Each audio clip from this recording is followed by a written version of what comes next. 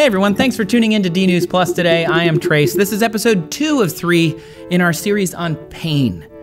It's gonna be good though, don't worry. I know it's kind of a sad thing, I guess, or a painful topic, but it's really cool. See, pain is basically a warning call to your brain. Now, if you don't know how that works, make sure you check out yesterday's episode. But today, we're gonna talk about the physical process, like what actually happens when you're experiencing pain. So essentially, the point of pain is to tell your brain, hey, something's wrong. You should maybe look at your hand, it's on a stove right now. It's basically like the brain getting a message from your hand that says, ah, right? That's what it feels like, and that's what you do.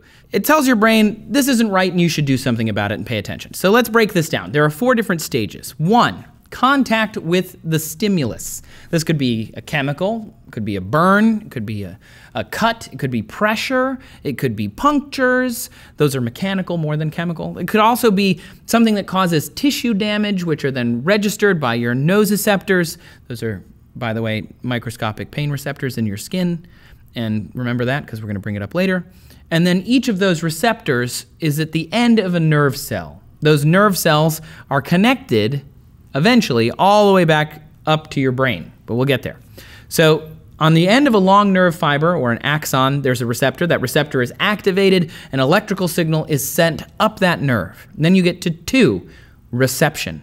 That single nerve fiber is bundled with others and they form some kind of peripheral nerve. So say you cut your thumb, like I mentioned at the end of my last episode, you would have the nerve at the end of your thumb registering the pain, passing it up to your arm, and then that would slowly go to the spinal cord.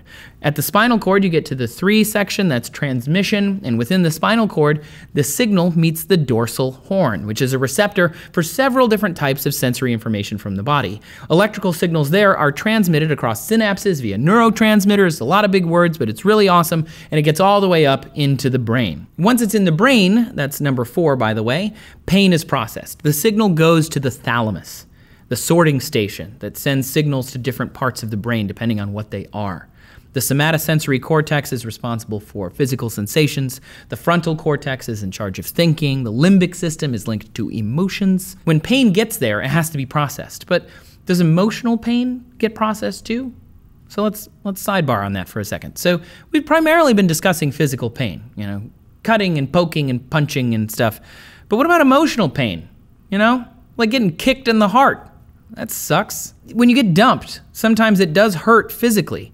And this manifests because of an actual thing called broken heart syndrome. You can get chest pain, you can get headaches, and it's also known as Takotsubo cardiomyopathy. It's because, though it's cheesy, like my girl Kesha said, your love is my drug.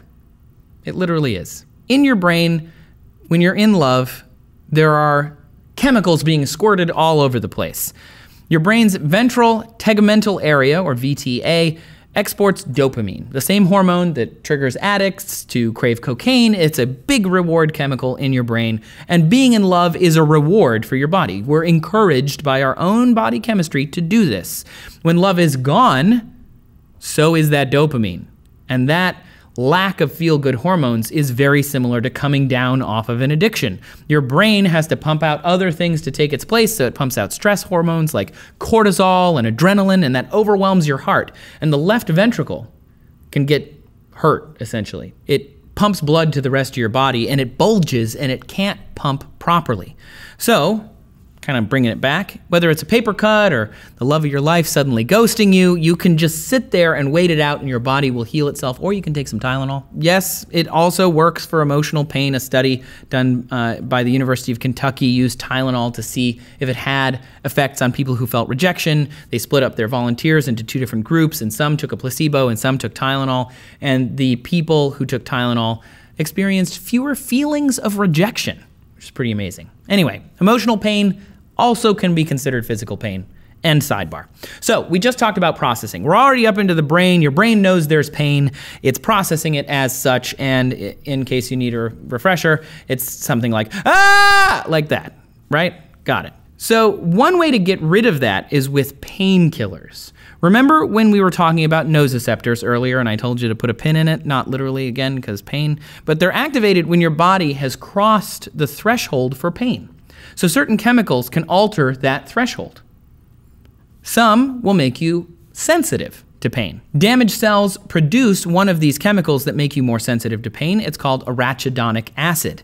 There are also two enzymes at play here called COX-1 and COX-2, C-O-X, all caps. It converts the acid into something called prostaglandin H2. That converts to even more chemicals, which we could continue to list because that's how the body works.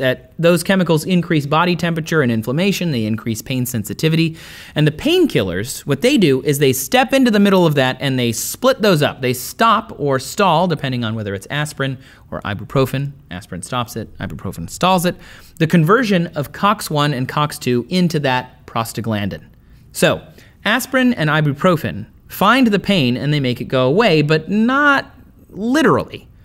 It's kind of a napalm effect. They don't know where the pain is. You know, ibuprofen and aspirin are just spread throughout your body, through your bloodstream. And then if they get to somewhere where there's a bunch of COX-1 and 2 converting into prostaglandin, they stop it. It's like, you know, the cops on a beat. That's all it's trying to do. It doesn't target your pain, even though the commercials may say that's what it's doing. Educator George Zayden explains this really, really well in a TED-Ed original. You can check it out. It's animated. It's really fun. But we can also talk about other medications and how they work on your body. You know, instead of just listing a bunch of pills, though, let's just talk about the crazy out there treatments. Yes, almost all painkillers essentially work the same. They stop you from experiencing the pain. That doesn't mean that the signals aren't still being sent to your brain. That doesn't mean that you're not still experiencing something bad. Painkillers just stop you noticing that. They don't stop the actual problem. There are things that can do that, but we're gonna talk a little bit about kind of the out there treatments for that pain, things to make you kind of forget that you have pain, hopefully. One of those, and a really popular one, is exercise. I know that's kind of crazy, but it's actually not. Exercise can help relieve some pain as long as it's not, you know, painful to exercise. And it can improve blood and oxygen flow to muscles, and it can make your body stronger, which sometimes that pain can go away then. It also can improve immune function and do a bunch of other things. Exercises in general, awesome. The crazy ones are more like electrical stimulation, which most people associate with pain. Being shocked is something that you would not necessarily associate with getting rid of pain. However, electrodes can be surgically implanted on a peripheral nerve so that the electrical current is delivered to that nerve via a controlled electrical generator that can either mask or block out pain signals. There's also hypnosis, which was approved by the American Medical Association, by the way, in 1958, and it's used to control the amount of pain that you can withstand. People don't really get how this works, but if you remember from earlier, the final step of all of this pain reception comes from how your brain interprets those signals from your nerves, and it's thought that hypnosis modulates the way your brain does that. It modulates activity in the anterior cingulate cortex, which links the limbic system, or your emotional sections, to sensory cortical areas, and it dissociates negative emotions and suffering, things that we commonly associate with pain.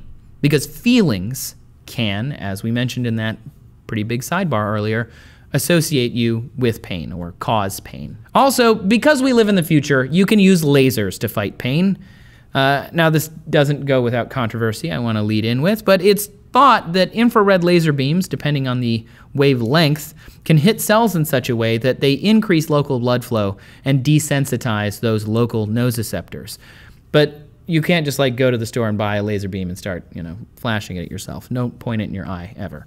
But your best bet is actually to go to your doctor and figure out the best way to treat your pain. Be honest about your pain assessment scale that we talked about earlier. Because we're all different. We all feel pain differently. But being honest will help you get the correct care. The thing is, we're all different, and we all feel pain differently. So what I feel is a 6, you might feel as a 2, just because I'm a little weakling when it comes to pain. I want to get hurt. But it doesn't make a lot of sense, because you would think that if this is about telling your brain, hey, something's going on and I'm damaged, you would want them to be the same, right? Because my skin isn't less or more damageable than your skin. However, that's not how it works. If you want to know how it works, you'll have to tune in tomorrow. So make sure you subscribe so you get all the episodes of DNews Plus. And you can also come find the show on Twitter. We are at DNews. You can tweet us with the hashtag DNews Plus if you have questions or comments or suggestions for future episodes.